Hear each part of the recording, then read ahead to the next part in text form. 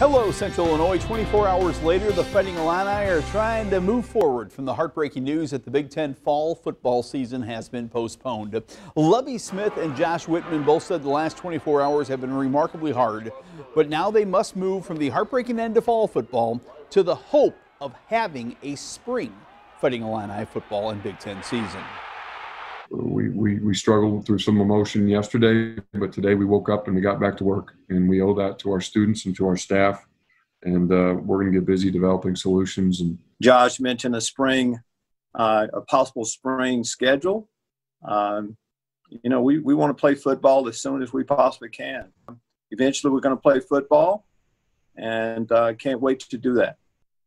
Peoria's Illini star number 53 here, Kendrick Green, joined me on Zoom to talk about the emotional decision to postpone the season.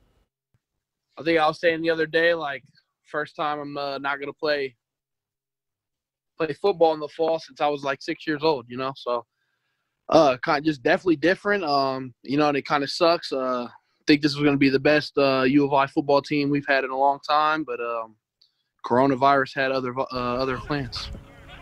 We'll hear much more from Kendrick. Will he play spring football or prepare for the NFL draft in the spring? That story coming up tomorrow on 25 Sports. Cubs fans, think of the best baseball night of your life.